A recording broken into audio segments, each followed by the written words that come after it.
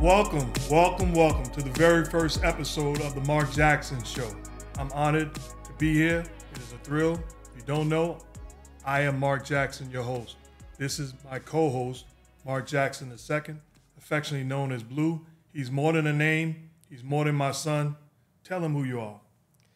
Well, it's a big deal to be your son, Dad. I don't want to diminish that. So I love you a lot. You my mentor. You my father. So I don't want to diminish that. I love you too, son. But on top of that, I am a singer, songwriter, producer. I've worked with many artists that you may know. I played for Coach Rick Pitino, who coached my father also at University of Louisville. So I have a little bit of knowledge when it comes to this game.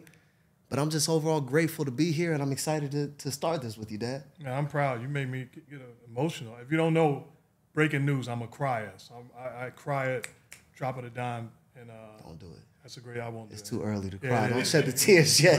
Don't shed the tears yet. 2 minutes in, I'm crying. No, we can't do that. Yeah, hold on to it. Yeah, I got you. Calm down. But that's awesome because you're not just a guy sitting here as my son. You've lived basketball. You've played basketball. You've accomplished dreams, and then some dreams have fallen short. But I'm proud and honored to be hosting this show with you. I'm proud too. So, what makes you today, right now, at this moment, decide to venture out into the podcast realm or into this different digital space? I've watched you do broadcasting. I've watched you play in the NBA. What went into your decision to do this at this time? Well, if you don't know, I got fired. That'll do it. That'll make you make an adjustment at an audible real fast. So that happened, and then what also happened was two legends out of New York City, two guys from Harlem. You never know who you're impacting. And when I got fired, they took my firing personal, and they basically had a vision, and they proposed that vision to me. Two guys by the name of Cam and Mace, who's making a historic run, but it is what it is, changing the game of how we cover sports. I'm honored to call them partners, and even more honored to call them friends and family. They just made a pitch, didn't take no for an answer, believed in me, and I'm thrilled to join them and try to create my own history and doing it with you. So this is an opportunity that I really was looking forward to once they sold it to me.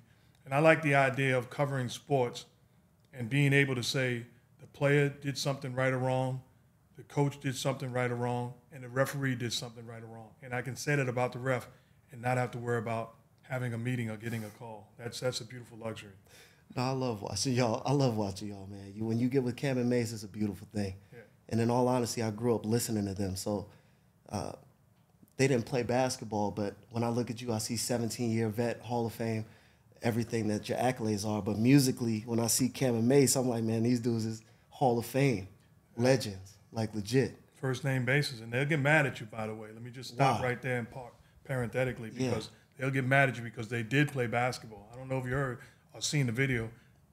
Cam had a wide open Mace in Madison Square Garden to win a championship and did not pass the basketball, chucked up a bad shot, and basically lost at the buzzer. So they are legit basketball players and very good ones. Very good? Very good. All right, I'm going to take it from you. Yeah. I got to see it one day, though. We might have to go play 2-on-2. No, they don't want that smoke. You're right. You're right. You know that. Let's take a moment and shout out our sponsors really quickly. We're brought to you by the great folks at Underdog Fantasy. You should click on the link in the description below and use the promo code MARK, M-A-R-K. Make a deposit of up to $100, and Underdog Fantasy will match it. You have a beautiful future ahead of you. I can spot talent. I used to work with this guy named Jeffrey Van Gundy, a little guy, and I told him from day one, I said, you're going to be special in this business. Yeah. He didn't believe me, and he turned out having the longest run of calling NBA Finals in history of sports. So I see some of that in you. I remind you of Coach Jeff? I didn't say that, but hold on. You want to call him Coach Jeff?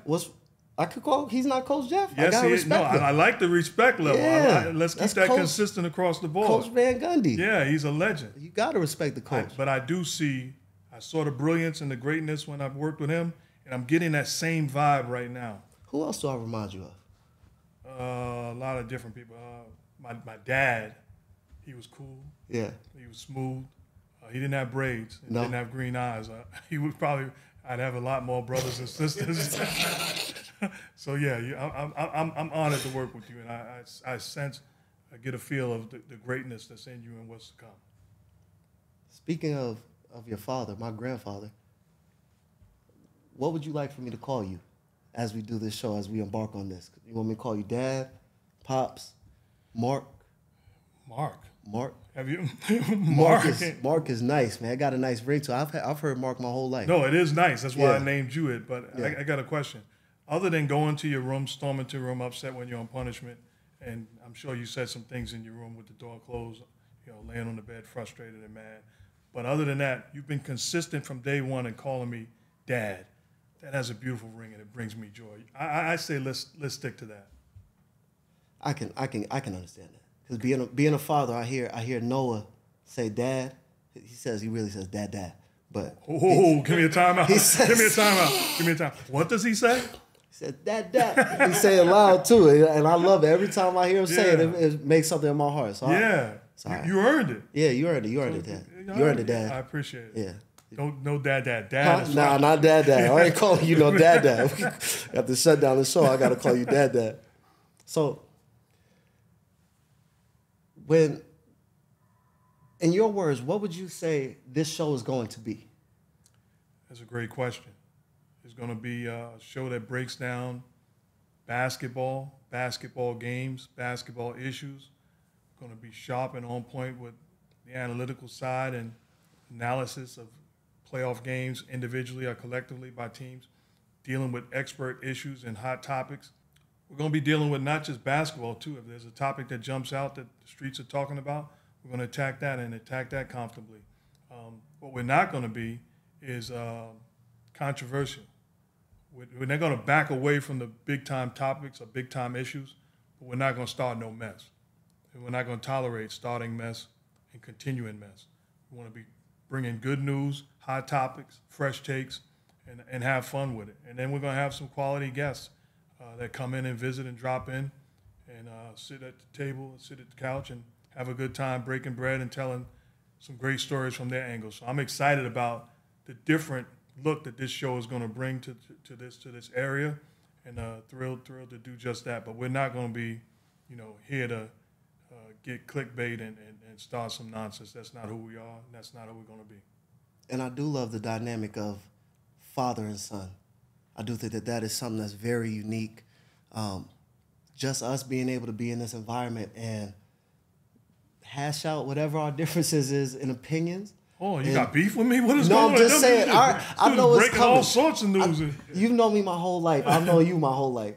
You know we're not going to agree with everything. No, but that's different than breaking, beef and issues. No, we don't got no beef. Okay. I love you. You got to understand we're dealing with some folks that might try to decipher what we're saying. No. I'm saying this is an opportunity for us to demonstrate a healthy father-son relationship. Absolutely. And it's meaningful to see a man as yourself have a relationship with his son and sit in front of everybody and be able to break down these types of things. It's a wonderful dynamic. Yeah, that's important. It's beautiful. That's important. I remember I had an incredible dad, married to my mom for 40 years, and it wasn't until the last 6 years of his life I knew he loved me, but he never said it because old school guys look like us didn't say it. It wasn't until he got sick that he realized how easy it was to say I love you. And I think people watching need to realize and see how easy it is to say I love you and have an affectionate, warm, caring, proud relationship with your family. So it's awesome. I held it tight. We was close to the tears, y'all. I'm a teardrop. Y'all don't know him as well as I do. We was real close to the tears. Yeah, I held it. I held it. I got it. It's on its way. Stay tuned. No, that's beautiful. It's really beautiful. In other news, Dad, LeBron, King James, man, is winding down his career. We watched him this week say he's not sure if he wants to do a farewell tour or just fade the black. What's your opinion on that?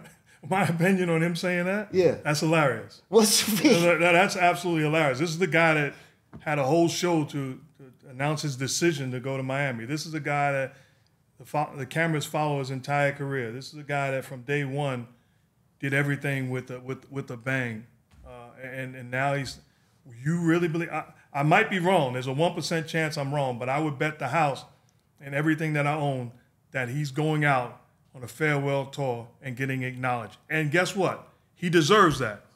But let's not get it twisted.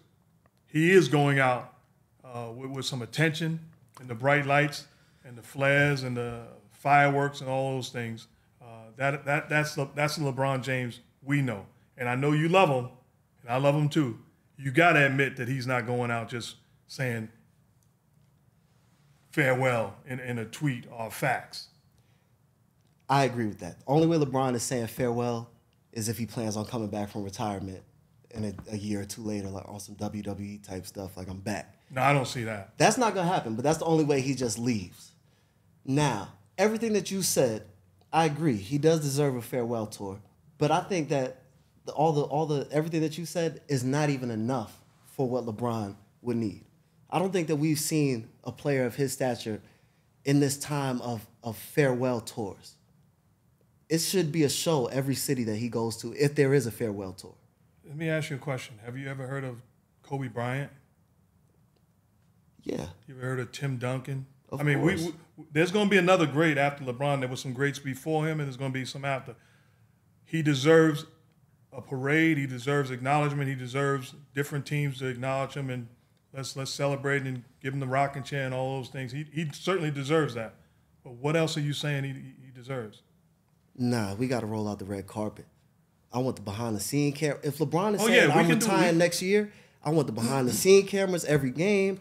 I want the lives. I want the stories. I want everything. The NBA does a fine job at doing just that. You will get all of that, and your day of the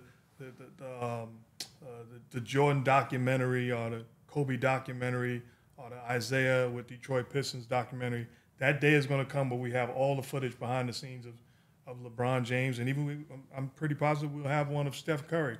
So those days will come. Mm-hmm. Let's not rush it. But the point is, he is going to want to leave with everybody acknowledging his greatness and his impact, and deservedly so, his impact on society and the game. He's changed the game, not from a basketball standpoint only. He's changed the game from a business standpoint. Absolutely. He has changed it where now these guys understand. I can remember being on the New York Knicks with Patrick Ewing, the franchise player. We was playing the Phoenix Suns. We went to practice, and the bus was outside, and Patrick goes up to the head coach, and he goes, I think I'm going to drive to the arena and meet y'all at practice, and then because after practice I'm going somewhere else. And the coach looked at him, the late John McLeod, looks at Patrick Ewing and goes, big fella, I want you on the big bus. And Patrick Ewing just comes down the lane of the bus, like steaming mad. He's on the bus. I'm like, do you realize you're Pat Ewing? What is he going to do if you drive to the arena? He's not benching you. You're not getting suspended. You're going to start. You're going to get 30 and everything will be fine. But he didn't understand the power he had. And I think we no longer have that moment because LeBron James' impact, guys all of a sudden, and it's important to utilize it the right way, but guys understand the power that they have.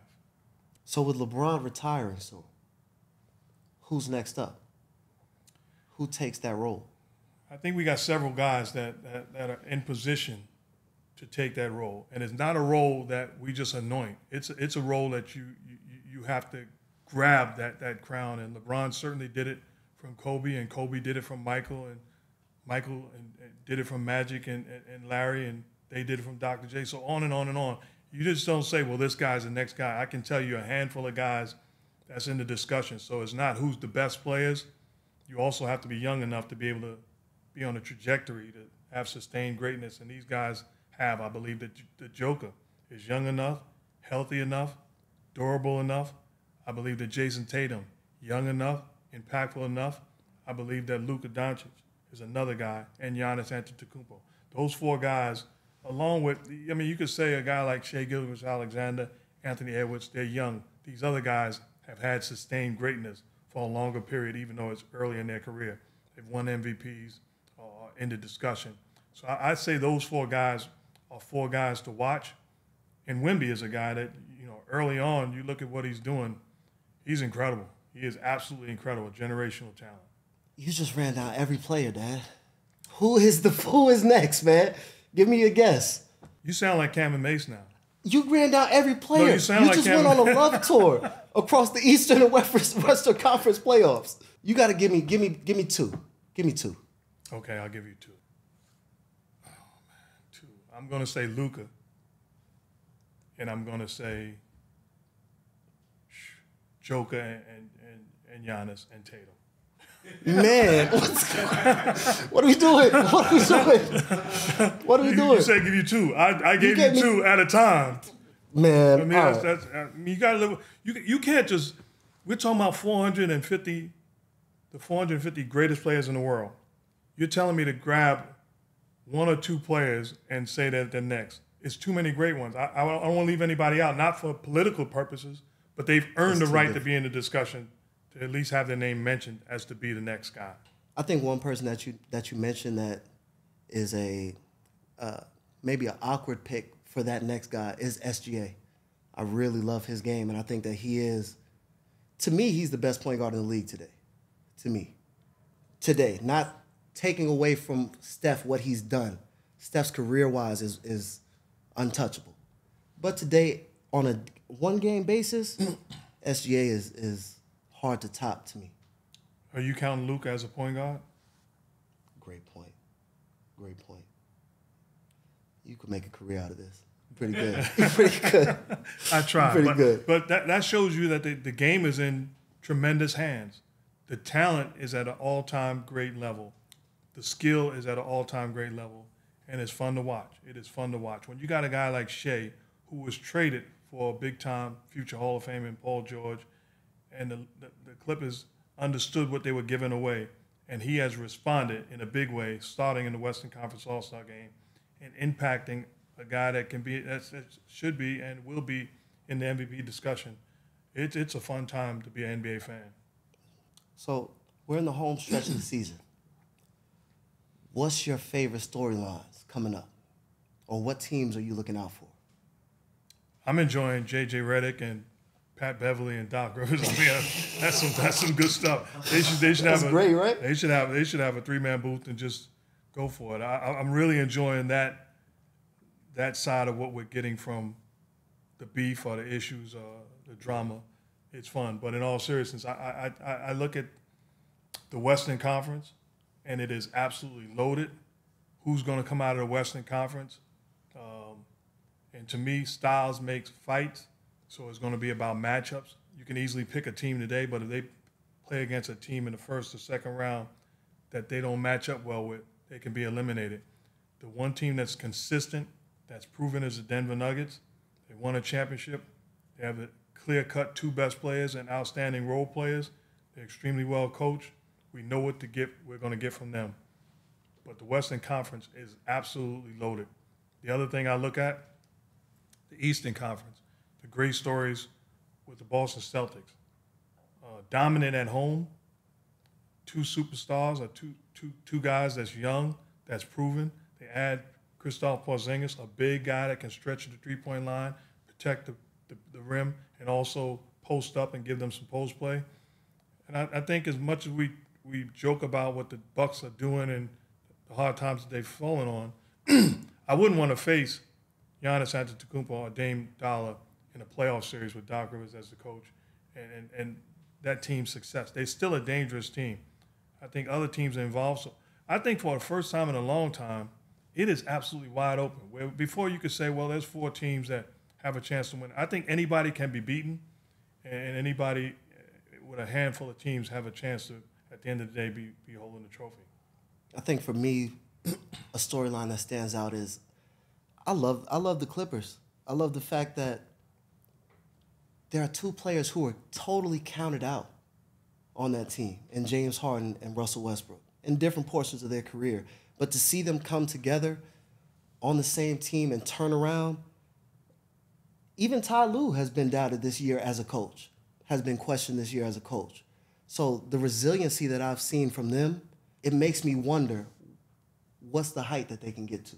You make a great point, because I remember last year calling a game or 2 years ago, whenever Russell Westbrook was on the Lakers, and sitting courtside calling the game. It's a Laker fan sitting right in the front row, loyal Laker season ticket holder, spending a lot of money, just bashing Russell Westbrook. And I turn around, I'm like, you understand this guy's a first ballot Hall of Famer? He's like, he's killing the team. I'm like, killing the team? You got issues. It ain't Russell Westbrook. I don't care how they portray it to be. It's not Russell Westbrook. He's been a pro everywhere he's gone. And for some reason, he's got a bad rap, and people have ran with it. And I'm sitting there defending him, and they think, he's your friend? No, he's not my friend. I know him, but he's not my friend. We're not friends, but I got respect for him as a former player. And I know how the narrative can go once it gets some traction. And they were killing him. And everybody's killing him other than the folks that coach him and plays with him. They love him, whether it be the role player or the star players that played with him. Rave about him as a pro, as a guy that cares, as a guy that's impactful, as a leader.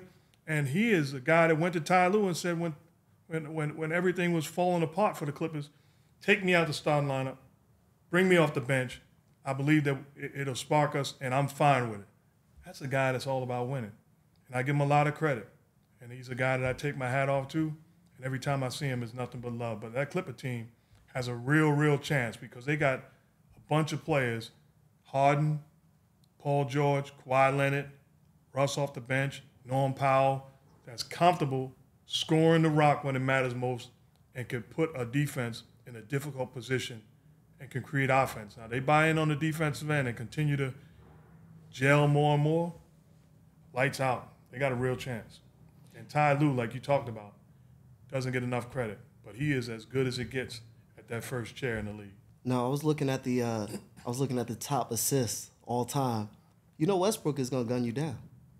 He's reaching for you. He's about 7 right now. Let me tell you something. He's on your back, man. Let me tell you something. I humbly submit to you, I left the game as had the second most assists in the history of the game. And I couldn't believe it. I mean, I couldn't believe it. It's truly an honor. The only thing I thought about it, because you know somebody's going to pass you, it doesn't matter. The only thing I thought about, I don't want a buster to pass me. If you pass me and you're great, yeah, you only make me, I'll be like, yeah, Russell Westbrook, all these years later, he's going to think about what you just said. A nappy-headed kid from Brooklyn and Queens, New York, you telling me that Russell Westbrook is going to pass me? I'll be like, what? Gonna? He should have passed me day one. I should have 0 assists in the NBA. But guess what, though? 40 years later, that rookie record is still there. I'm just saying. No, that's right. That's right. You deserve your respect. You did your thing, Dad. You did your thing. I'm only serious. All right. So, looking at the West, it's so tight, man. Every game matters. Who do you see coming out on top of the Western Conference? It's wide open. I see Denver. I see the Clippers. I see a Phoenix team that's talented, but I'm not sold on them on the defensive end.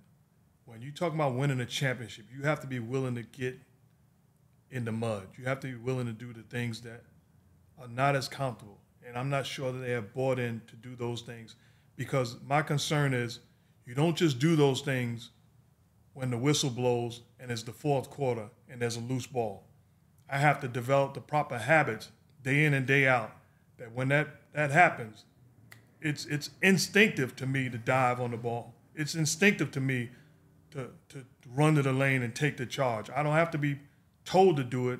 We've been practicing and preparing for this moment where it happens, and I'm not sure they have developed the proper habits to do just that. And then there's some teams getting hot. You look at the Warriors, they're getting hot. You look at a Sacramento team that obviously had success last year. You look at the Minnesota Timberwolves. You look at the Oklahoma City Thunder. It is wide open in the Western Conference, and it's going to matter who finishes the season the proper way and gain momentum into the playoffs. I really think that it's going to be those two young teams at the top, Minnesota and OKC. At the top? At the top of the Western Conference, not in the playoffs. Oh, okay. When the season is done. What does that matter? I mean, first place is going to be. What you mean? What does that matter? Who's there at the end, at the end of the regular season? I want to know who's going to be there when it comes playoff time. You riding with those two young teams? No. Of course, I got to go with Bron. Lakers first, and then I want the Clippers to win. Okay. I want the Clippers. I can't get past that storyline, man. I love the Clippers. You know what's funny about you? you'll like a team, and then when they get eliminated, you be like, I like the Kansas City Chiefs. What you mean? Who does? Who doesn't? I mean, that's not true, man. That's not true. No, you want the favorite. That's not true.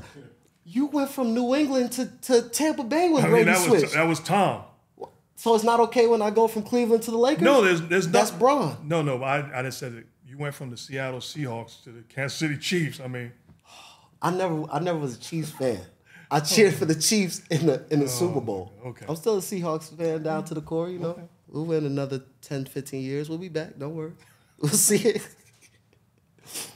So, Draymond, he was in the news this week. He had some wonderful things to say about you. Let's play that clip for a second and just hear what he had to say. But where I do give Mark credit is the confidence that he instilled in us to be okay with being us. The confidence that he instilled in Steph to be like I can remember vividly conversations with him like, nah, dude, you the baddest dude on the planet. This is before Steph Curry's an all-star. Bro, he said Steph and Clay were the best shooting backcourt. We all was like, is he crazy? What's wrong with you? Everybody, though. Absolutely. We're in meetings, we're in the locker room, we're in practice. And he's like, dude, you're the baddest dude on the planet. And I'm just sitting there like, this dude's really telling him he's the baddest dude on the planet. Right. Klay Thompson. Like, Klay has no conscience. Most coaches would have essentially forced him to have a conscience. For sure. Mark Jackson fed that like, no, dude, you don't think, shoot. Like, what are you thinking about? Shoot the ball. Right. And so what Mark instilled in us allowed us to become that. Your name comes up a lot when coaching jobs open. The Nets recently have a job opening. What's your reaction to Draymond saying things like this about you? It makes me feel good, being honest. Haven't had another coaching opportunity over 10 years, but you can't take away the impact and the success that we had. And I say we, I include everybody. Ownership, management, players, assistant coaches, strength and conditioning trainers, everybody played a tremendous role in it. When you make comments like that, it makes you feel good. Because at the end of the day, better than buying me a car, buying me a watch, just tell the truth. Tell the truth. And to hear the words from a champion, a 4-time champion, talking about what happened before they were champions and the small role that I played in it, I'm honored and thrilled. I'm honored and thrilled. You think about it. When we took over that job, they made the playoffs, I believe, 1 time in 19 years. Since then, they're 4-time champs. And Steve Kerr has done an incredible job. He's an all-time great coach. But the foundation was laid by a lot of different players and a great, great staff of people that worked their tails off. To think I played some sort of role in that. You think about 10 years, there's 4 championships from the Warriors and 1 championship from my associate head coach, my lead assistant coach, who was Michael Malone with the Denver Nuggets. So that's 5 championships that something, whether it's just a shell drill, whatever we did, it's an honor and a privilege, and I'm humbled by the response, and I don't take it for granted because it's easy, if I was a bust or a bum, it's easy to get in the choir and say that. I truly appreciate it when somebody gets on the front line and shames the lies that are spewed. And I'm forever grateful. But more than winning is the relationships. I look at those guys like they're family, and I'm proud of what they've been able to do, and look forward to one day going to a Hall of Fame ceremonies for a bunch of them. I think one thing, first off, that was beautiful what Draymond said, and it's the truth. Sitting watching you, when you first got to the Warriors, Steph and Klay are not the Steph and Klay that we know today. And seeing you speak life into them, speak life into situations, and just encourage to that level is almost unbelievable for me to see it come to fruition and see Steph be the greatest point guard, arguably, of all time. It's almost unbelievable. I tell you what, I was privileged I really believe this. I played 17 years in the NBA, and drafted in 1987 by the New York Knicks. My first head coach is the legendary Hall of Famer, Coach Rick Pitino, who we talked about. If he's not my first coach, there's no way in the world I played 17 years. He birthed something in me. He believed in me. And if you put me to a lie detector test in 1987, as we're in the Madison Square Garden playing against the Los Angeles Lakers or the Detroit Pistons or whoever it may be, and I'm standing on one side, and you said, who's the best point guard on the court? You are Magic. You are Isaiah. You are whomever. I would say me, and I'd pass the lie detector test. And I know it's not true. But his greatness had me convinced. He instilled something in me. And I learned right then and there. If you could do that, it has to be some truth to it. You got to have something to work with. I can't just say, you can't say Mark Jackson's the greatest shooter of all time. You're a liar. I'd laugh you out of the building.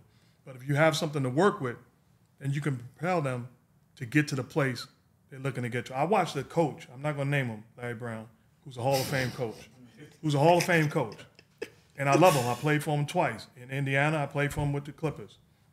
I watched him strip Reggie Miller, who's one of the greatest shooters that this world has ever seen, strip him from taking transition threes. He told him that they were bad shots. So as Reggie catches the pass from me, he's shooting it, not believing, but he's more so shooting it thinking, my coach don't want me to shoot this shot. And it made him uncomfortable. Imagine if he gave him a light, what it would have taken him to. And here's a guy in the Hall of Fame and one of the true great players of all time, but it affected him. So I learned right away. Impact folks, speak life to folks. Don't lie. You can find something good. If you said we looked back at this show, you could see something I did that I probably could do better. We all acknowledge that. But imagine if you looked at this show and be like, man, when you told that story, when you said that, you hit it out the park. I'm coming to the next show like, all of a sudden I think I'm Walter Cronkite or something, Arsenio. Yeah. You feeding me, and you're not feeding me with lies. You're making me feel good, and the things you can do, not just in sports but in life, when you deposit a word to somebody. This is good, by the way. You're killing it. Did you think that was good? No, that was good right there. Maybe I almost gave an offering. No, that was really that was. It's so real what you're saying, because it's not just basketball, and it's something that you've instilled in me as a son. The capability, the ability to look in the mirror or to be able to say, you know what, I can encourage myself. I can look at my situation and say, it will improve. It's not just about sports. It's a mentality thing. So when you tell me about, okay, I told Steph, I saw Steph. I've played against Steph. I know the difference between Steph and the other great point guards. The fact that just a mental shift can take somebody from this level to this level is a real thing. And I think that what you just said sheds some light onto that. And there's kids, I work with a lot of youth, and there's children who 17, 18 years old who have already defeated themselves mentally. I remember going to high school games, 3 sons and a daughter. I remember going to each one of your high school games, and I'm a dad that don't say a word, but I'm sitting there so discouraged and shaking my head, watching the coach, whether it be my son or somebody else's son, take them out of the game because of a mistake, strip them of their confidence, and it's really, malpractice, and it's something we have to get better at as coaches, as people in general. Accentuate the positive, eliminate the negatives to a certain extent. Still be real. Yeah, still be bring real. up, like you said, be real. But it's unnecessary to tear people down, especially in this age that we're in social media. We're getting torn down enough, man. It's time to encourage some people. Yeah. Let's go to a new segment called Picture. I mean, everything is new, but Picture Time. We're going to pull up a picture. We're going to take an old school moment, a little bit of media. I want you to tell us a story behind it, all right? Absolutely. All right, so we got a picture here with you and Iron Mike. Can you tell us a little bit behind this picture? Brooklyn's finest, one of the best to ever do it. Iron Mike Tyson. Funny picture, great story behind it. His other pictures, I had the privilege, and we'll get to it one day, I visited him in prison. But this particular picture, I used to have with a friend of mine who's celebrating a birthday today, Dave Snow. We used to have a celebrity game at St. John's University and then at Madison Square Garden for the benefiting the United Negro College Fund. And we'd have the who's who in hip-hop, acting, singing, whatever, you name it. We'd have everybody come and they'd play or they'd participate. And Mike Tyson, fresh off being crowned the youngest heavyweight in the history of professional boxing, showed up. And he would show up and we developed a relationship. Great respect for him. Tremendous, tremendous guy. And this is a picture in the locker room at Madison Square Garden. I don't know why. I bet that there's no chance he still has my signed sneakers that he's holding in his hand as he takes the picture. But and I'm sitting in the picture with my young brother, Troy Jackson, a.k.a. Escalade, who was a ball boy for the Knicks at this particular time. It's a lot of great memories when I take a look at this picture. And the crazy thing is I still look the same. I haven't aged a bit. Yeah, you look similar. You look similar. That's my boy. You look similar. Remember we talked about life. Speaking life in the photo. Oh yeah, you're right. You looking good. I appreciate it. Like, yeah, what's this? Yeah. 19. You looking like 1987. Let's do one more picture. Absolutely. Is that cool? Yep. We have to take our time with this one because there's a lot of legends in it, man. I can read the uniforms. It's Magic Johnson's All-Star game. So what's going on here? What year is this? This picture looks, this is vintage. I'm the worst with dates and times and all of that, but I know specifically because I'm sitting in there with greatness. That had to be the summer of 1988. Midnight Summer Magic. Magic Johnson would have basically an all-star game. And I mean, there's guys that put on charity games and all-star games and benefit games. It would be a who's who on both sides of the floor. Layup lines with Larry Bird, Dominique Wilkins, Charles Barkley, Michael Jordan. Anybody who was an A-lister in the league, it was as good as the All-Star game, if not better.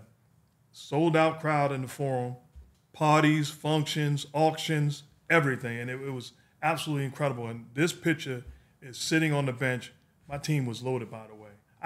This is what makes me pinch myself. And I'm being, this is not fake humility.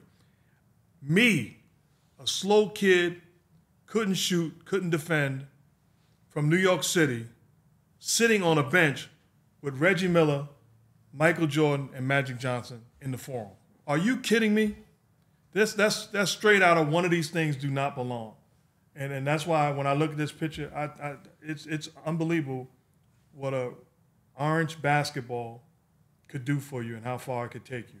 I'm sitting there with first ballot Hall of Famers and absolutely legendary all-time greats. You put a team together, you are starting that team with Magic Johnson and Michael Jordan. Was this the same? I vaguely remember. Was I alive when this picture was taken? I vaguely remember. Were you alive in '88, man? No, this wasn't '88. That's '88. I just said you. So when did you go on the tour? It was another tour thing that you did with Magic Johnson. That I was on the bus. You're right. Now you remember. No, I remember. I remember that, but you wasn't around in '88. Obviously, y'all segregated in this photo. I was definitely not around. Are you kidding me? Imagine me talking about that. Was I around in '35? No. This picture looks like 35, Dad. Y'all look. No, the funny thing is you talking about Magic Johnson put together a team where he went and toured and played against the military base. Yes, that's what it was. And we went and traveled all around and played different games against the military, Army, Navy, Air Force, Marines. And we put on great performances and we fly back and come.